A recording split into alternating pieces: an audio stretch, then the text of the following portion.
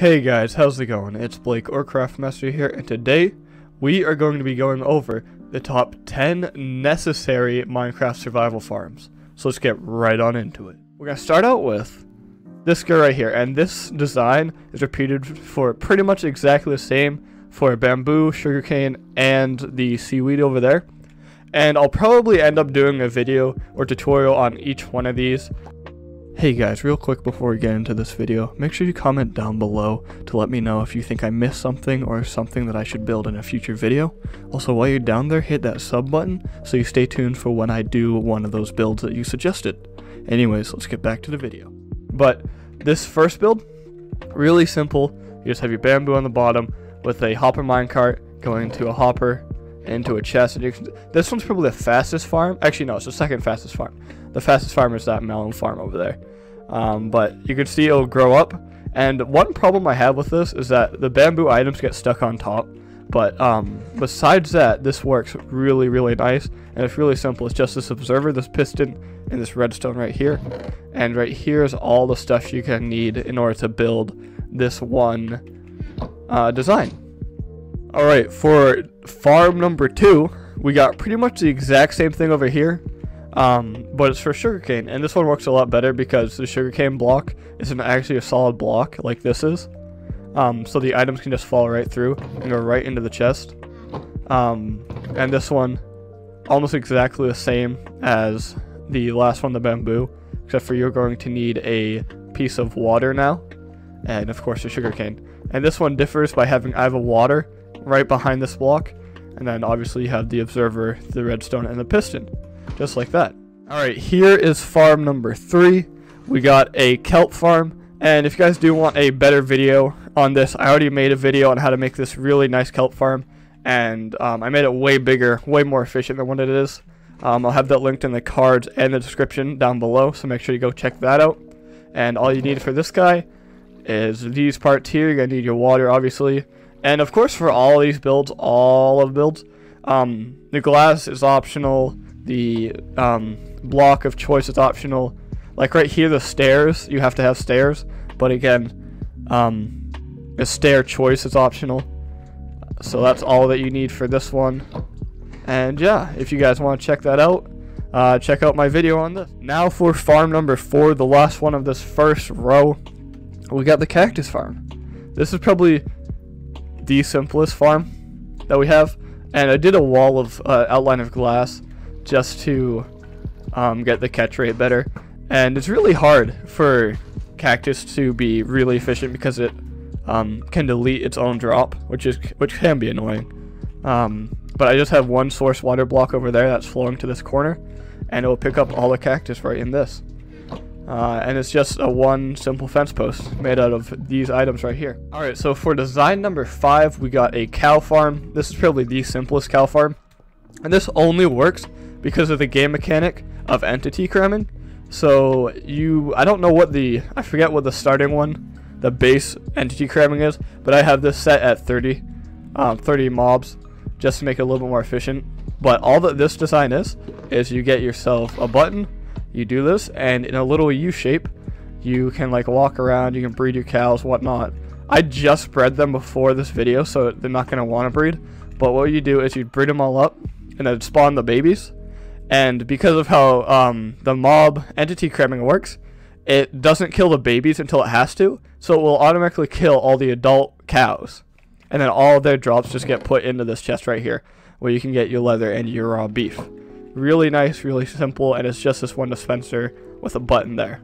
We can actually take that away. Alright, so for farm 6, we have a wheat, or any plant farm combination with a beehive.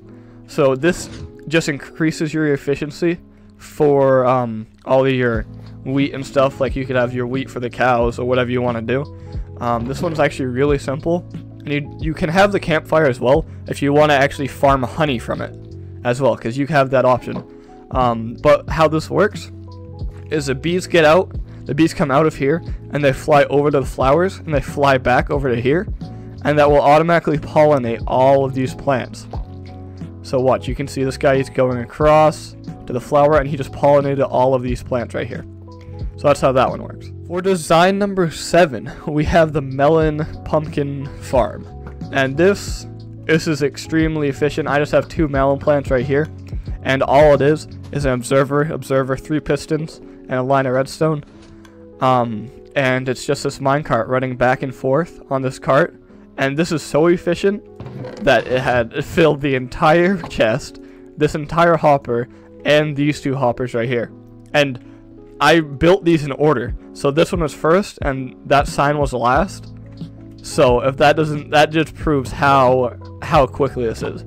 And all that you need for this are these blocks right here. For design number 8, we have the automatic chicken cooker killer machine.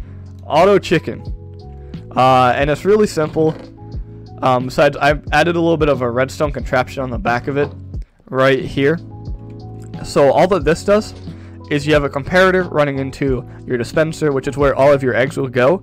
And once it detects there's an egg, just like that, it'll send a pulse into the repeater, into here, activating this piston, activating this redstone clock, and actually firing the piston. I mean, actually firing the dispenser. So just like that. And I have this piston here because this clock gets really, really annoying. But I will definitely make a video on this in the future. I love this build. And you can see 11 cooked chicken. The main problem with this is how many chickens there are here. And it takes forever for them to grow up. But yeah, here is all the materials you need there. Alright, for design number 9, we have this really simple little sweetberry farm. And this is the only one that like really isn't extremely efficient. This one is just reliant on you coming in and farming these berries just like this. But what's really nice is that you can't get hurt by the berries. So you can just run through and pick up all of your berries just like that. Go up to the next row, grab them all. So it's really simple, pretty efficient because the berries do grow relatively fast. And this is all that you need. This is it. These 4 things is all that you need to build this one. Alright, so for design number 10, we have this really, really efficient wheat farm. And the reason why you would want this instead of this wheat farm right here is this is much faster, but at the cost of a ton of bones, because this runs off of bone meal. But if you guys do want to see how to get a ton of bone meal, I will have my mob grinder for skeletons and zombies, but mainly skeletons for the bones, linked down below and in the cards. So I'd recommend checking that out as well. But in order to activate this, you flick one of these 2 levers, and you can see the bone meal's going. And you just hold down, right click, and you break whenever you see the wheat. And you just get a ton of wheat. And of course, I'm in creative, so it doesn't work. But if you're in survival, it would be extremely fast. And this is all that you're going to need in order to make this one build. Alright, for farm number 11, we have this smeltery. Well, it's technically not a farm.